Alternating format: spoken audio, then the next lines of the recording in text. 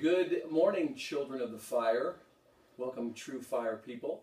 I'm Carl Verheyen, and I know some of you may have the summertime blues, so I'm going to give you a little something to work on this July.